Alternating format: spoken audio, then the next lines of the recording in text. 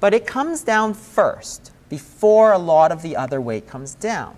So if you look at the hepatic fat compared to the weight, the hepatic fat, the liver fat, comes way down, 30%, for a relatively modest reduction in the weight. So all that weight elsewhere doesn't come down first because the fat in the liver is easily accessible. So when you are fasting or eating very, very few calories, the first place they're going to take the fat out of is the liver, not from the subcutaneous tissue, for instance. And along with that, what you see is a restoration of the hepatic insulin sensitivity. So here's the control. So they're normal. This is the normal situation. You can see that type 2 diabetes have very low insulin sensitivity.